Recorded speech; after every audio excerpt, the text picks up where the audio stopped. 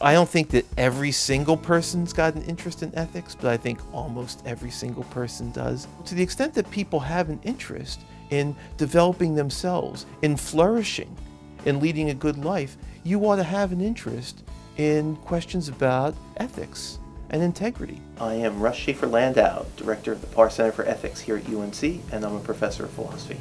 The Parr Center for Ethics is meant to serve as the clearinghouse for informed, nonpartisan, ethical conversation on campus.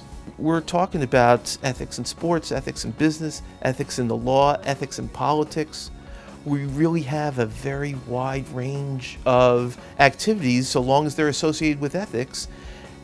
Almost everyone's got some interest in that. The Parr Center does activity in a variety of dimensions. The biggest program we host is the National High School Ethics Bowl. Over 1,600 high school students and their teachers from all across the country. And what's so exciting about that is to get students thinking critically.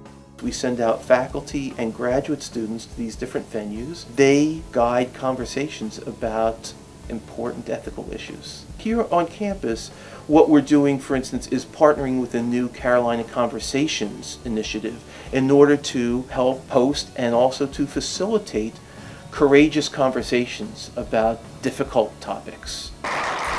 We also have inaugurated a Parr Center Presents series this year to talk about topical ethical issues.